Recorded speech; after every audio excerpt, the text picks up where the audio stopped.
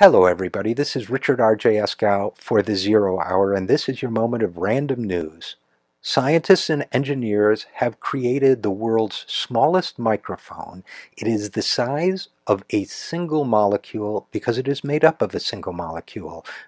Smaller microphones can detect smaller vibrations, and therefore the fact that this microphone is made from a single molecule means that it can vibrate shifting frequencies of light and hear the sound of fluctuations in the air, of crystals, and of other tiny motions in chemical and biological systems. This is a fantastic breakthrough. It is also the perfect microphone for Rush Limbaugh.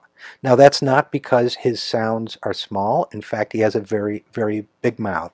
But it is the perfect microphone for listening to his brain.